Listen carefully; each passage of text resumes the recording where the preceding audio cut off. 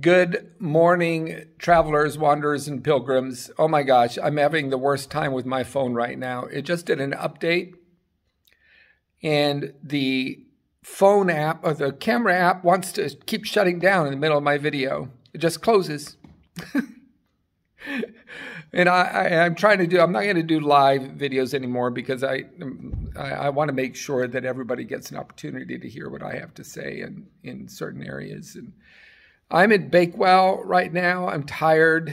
Admittedly, like I said, I don't know when, I'm not going to hide anything. I am not going to, try to pretend everything's great when it's not.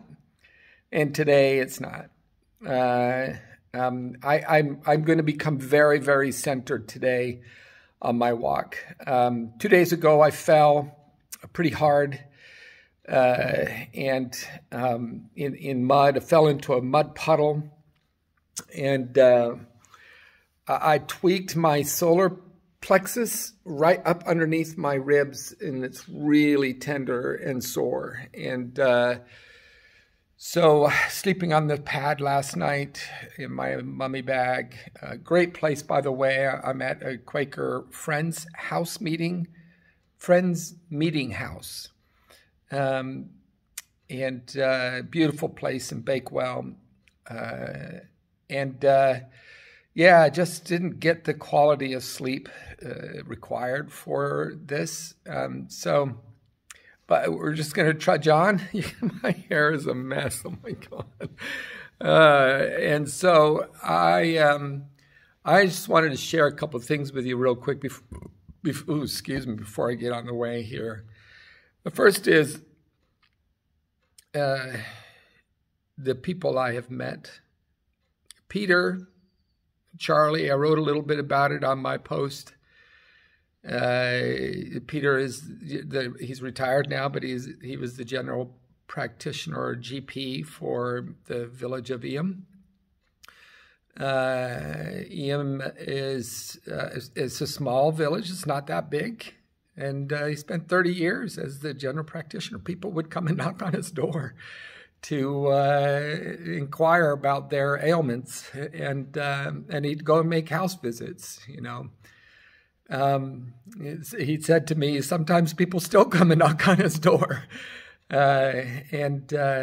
Such an amazing man. He was a doctor on an expedition team to Nepal. His wife, Lynn, they're my hosts. Lynn's the church warden for the local parish church there. And she's climbed Kilimanjaro. They both walked the Great Wall of China. She White River rafted the Zambezi River.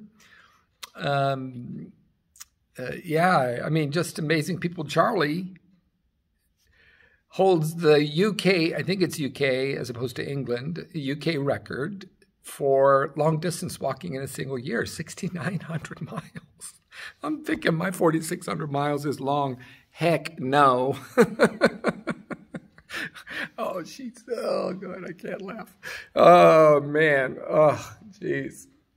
I've just met some amazing people. These are just three of them. And we had an amazing dinner together. They made me paella because I'm going to Santiago, and she didn't know it, but one of my most absolute favorite desserts is a crumble, and it's particularly a strawberry rhubarb crumble with custard, by the way. But she made an apple strawberry crumble with custard. So I'm just like, oh my God, it was an amazing evening of great conversation, great friendship, good laughter. And Peter walked with me in the morning, and we just had a wonderful conversation.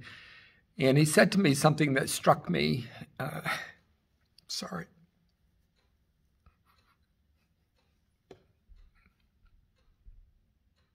In an interesting way, and I don't know what to do with it. Is that I inspired him. And I inspire Charlie. Charlie's walked 6,900 miles. He's walked back and forth across England like 9 times, I don't know. It's just more than 9, I think. These guys inspire me. Being an inspiration to people can be really humbling, I don't know what to do with it. But I just don't. And they're in their, it's like 70-something years old, 77 years old.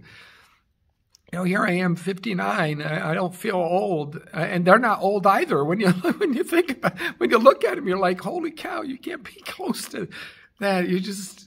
They're so youthful and so.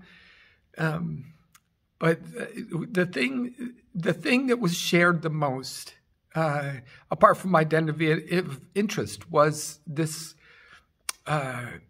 level of love, this level of recognition about human being human, this genuineness, it's really, really hard to describe. And I've been experiencing it again and again and again and again. With all the troubles that we experience and we face in our world right now, we have to slow down. Like, go to our neighbor and see how they're doing. Ask them what was an inspirational thing that they did in their life. Ask them what inspires them. Go to your neighbor and ask. Ask your coworker that's sitting next to you, what is it that inspires you? There is something. I love human beings. I love human beings. And there's something about human beings when we're willing to go beneath the surface and do some sharing. Our world is so fast-paced. It's back and forth, go to work, come home, go to work, come home, soccer games, this thing, go to that friend's. It's all external. What if we just stopped? What if we just slowed down and went internal with everybody, with our friends and with our coworkers and our family members? What if we did that? What if we asked them, what inspires you? Yeah, I don't know if that's the answer. I'm not looking for an answer. But I'm definitely getting an enormous picture of the quality of human beings that exist on this earth. It doesn't matter what the news says. It doesn't matter what media says. It just doesn't. They don't know. They think they're telling the good story. They're not. They miss so much. They miss a lot.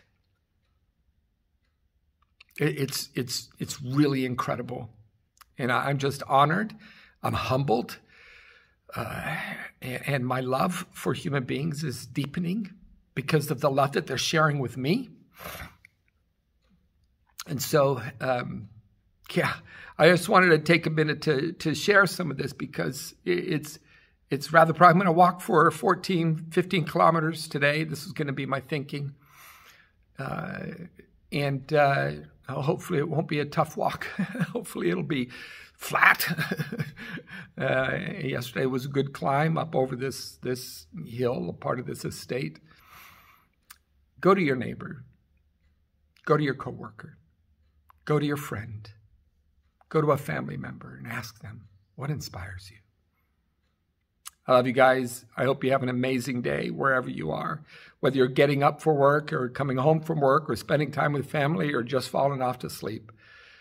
Be safe. Talk to you soon.